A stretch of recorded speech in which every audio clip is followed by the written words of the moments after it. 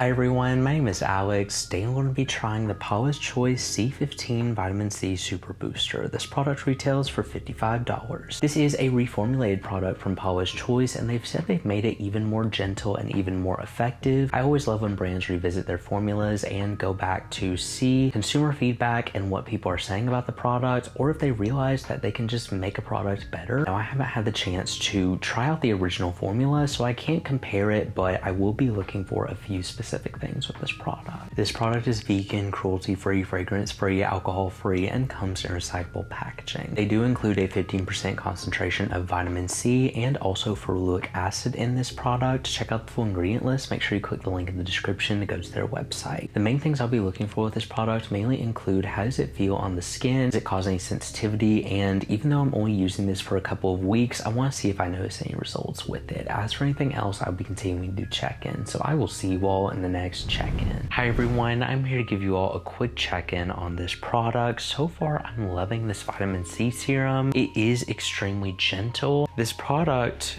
is fairly expensive for the amount that you get. It also comes in a dropper bottle, which, I mean, I've seen mixed things about that in vitamin C. This is so lightweight though, and it has an amazing gentle feel to the skin. I love starting off my morning with this because it is so lightweight. You just pat it into the skin.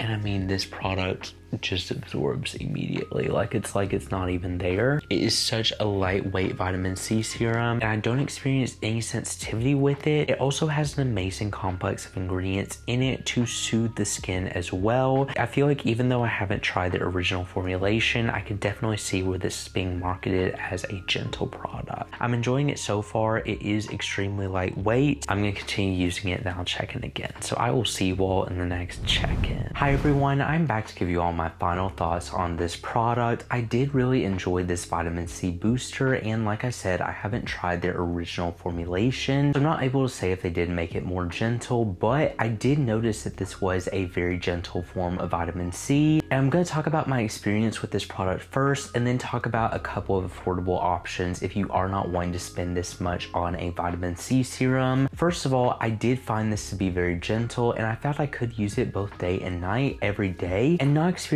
any sensitivity, which has happened with some vitamin C's before. I am a fan of the other Paula's Choice vitamin C serum, but that is more of a complex of ingredients, and I just like that texture more. It is also a skin booster, so there is really no rules with it. You can add this product to a moisturizer, or you can use it as a sole serum. I personally just use it as a serum towards the beginning of my skincare routine. This does have some nice soothing ingredients in it as well, and I feel like it had a great complex of ingredients to provide pretty good results to the skin. Obviously, I just tried it for a couple of weeks, so I'm not going to see anything notable with it, but I noticed this product to be mainly a great antioxidant serum. Now, when it comes to affordability and my preference on a vitamin C serum, I do love the added ingredients in this. I feel like they are unique to this product, and it is a very gentle vitamin C. My go-to vitamin C serum, though, is the Prequel Lucent C vitamin C serum. It has a very similar texture. This one seemed to be even a little bit more light because it is a booster. I feel like the Prequel, though, is a good option if you're wanting a more affordable vitamin C and you're not willing to pay this much.